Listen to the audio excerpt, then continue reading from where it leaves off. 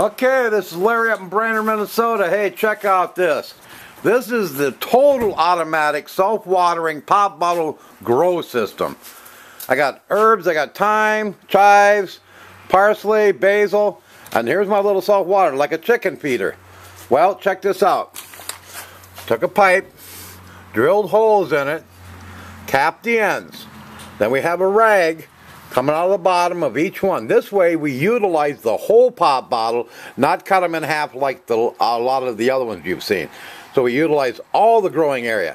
And then we have the pop bottle. I've just got a regular cap on here because we're going to transport this now. But you flip it upside down in there, and I got some little balls in there so you can easily just glance over and see how full your pop bottle thing. But I drill about a 5/16 inch hole in the bottom. A little bigger than a quarter. It seemed to work really good. And there you go. There's the system for, this is the advanced, over and above, pop bottle grow system. And where does that cap go with the hole in it?